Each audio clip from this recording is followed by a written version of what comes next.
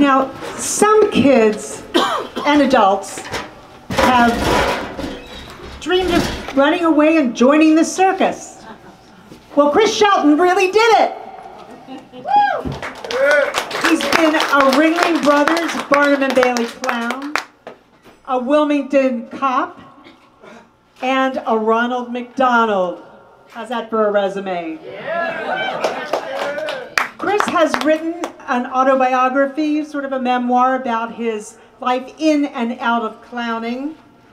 And here he is. The clown is in the house.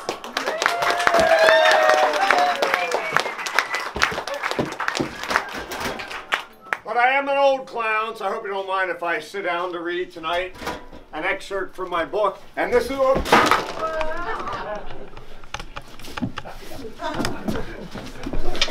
Sorry, that's kind of embarrassing. Anyway, this excerpt is all about...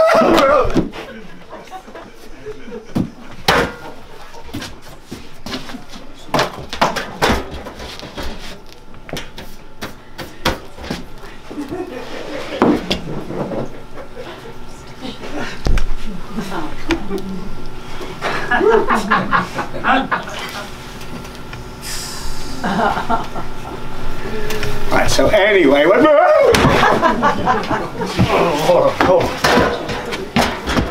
no chair gets the best of me. I will jump up on top, carefully turn, and sit in the seat.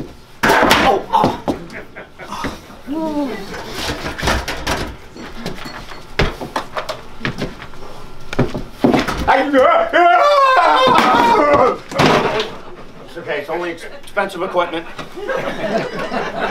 I was hoping you were still going to be sitting there for that. I'm okay, thank you. I've got everything totally under control. Oh! Wait. I know what. I will balance a chair upside down on my chin, then I'll flip it back and land sitting in the seat. Sometimes a clown has to use his head.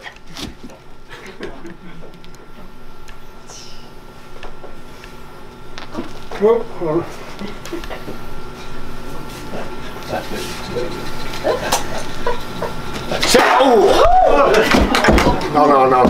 Sorry, guys. I had the right idea. I just didn't put it up high enough. All the way on top.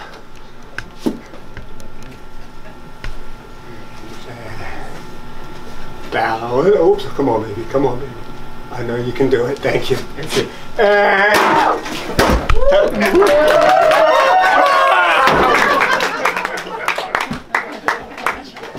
All right. Now, I'll forget the chair.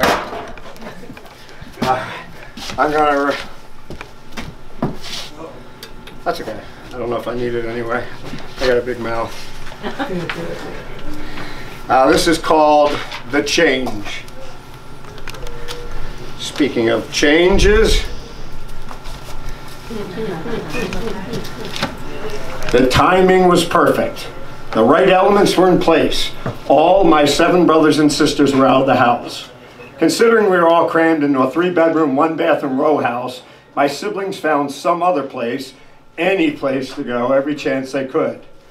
Not me. I stayed. And I look forward to opportunities like this. Me and Mom. Me upstairs and Mom sitting on the couch in the middle of the living room studying for a test. I was busy working out all the details in my head. I took 2 deep breaths, which I need right now, burped once, and started on my way. As I reached the hall at the top of the steps, I tripped and fell headfirst down the steps. I rolled all the way down, hit the bottom landing, sprawled out on the floor, and lay motionless. I waited. And I waited. I was very patient. But it never came. So I got up, brushed myself off, and said to my mother, I tripped on some clothes upstairs. I better go move them. As I ascended the steps, I was thinking to myself, so you want to play it that way, huh? I can step it up a notch. Just wait. This time when I got to the top, I yelled out, "Who are you?" Then I hit the banister as hard as I could with my open hand, making maximum noise. gave a faux painful yell. Ah! Then I threw myself down the stairs, rolling. Then just at the right time, I landed perfectly with both feet on the last step. Then I propelled myself across the landing and headfirst into the closet door, making noise by kicking my foot against the bottom of the closet. I screamed out in pure agony and I fell onto my back. It was a masterpiece. Again I waited. And again nothing. Mom, I shouted, I could be dying here. Chris, please stop fooling around, said my mom in her nice, but where did I get such a crazy child voice? You know that I need to study. Why don't you go out and play? So I sulked away and let her study in peace. But I didn't go outside. I went to go plan my next strategy for when she wasn't so busy. That's the way things went now, since the change. It had happened 1 year after President Kennedy was shot. I remember because we all sat around our wooden console radio, the whole family, and listened to the reports that came from Dallas. It was a shock, but it didn't change my way of thinking or how I was living my life. The change happened the same year that Sidney Poitier became the first African-American actor to win the Best Actor Oscar. That was cool, but it didn't change my life. It was the year the Beatles came to America. I remember watching them on Ed Sullivan, but it didn't change me. It was the year Mary Poppins opened. Still, no change. It was the year before Buster Keaton made the Samuel Beckett film called Film, but I hadn't yet realized the genius of the man in the flat hat, or that I was already starting to follow in his footsteps. Well, maybe not the genius part or even the fame part, but rather in the childlike love of falling down and making people laugh part.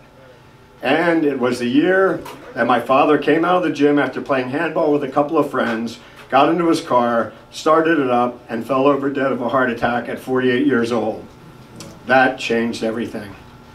That's why I virtually became an agoraphobic for the next couple of years. To watch over, protect, shield, defend, guard my mom, and keep her from disappearing. And that is why I later became a police officer, and my true calling, a clown.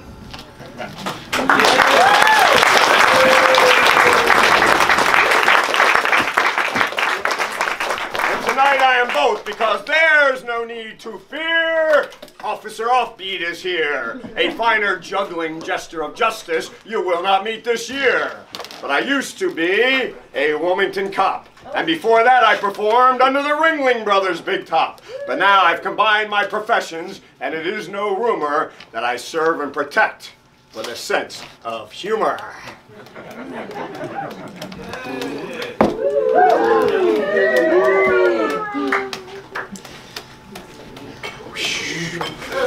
Wait, here comes my favorite. Woo! And the big fish! That's the big after finish. But wait, we don't end on a drop. Should I try juggling on the unicycle? This will be combining two different really cool tricks as I juggle on the unicycle. What? I'm juggling on the... All right. I left myself enough room here. And... Oh! I didn't do it yet. There we go. I will juggle my foot. Pretty good juggling, right? No. Oh, thank you, sir. You knew I was worried about that. All right. I will juggle the unicycle. Juggle, in a circle, not landing on the drums, juggle. Now I'll do it for real this time. Ready?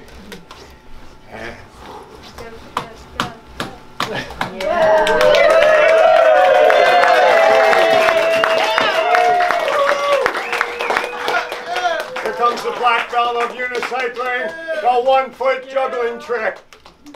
Hey!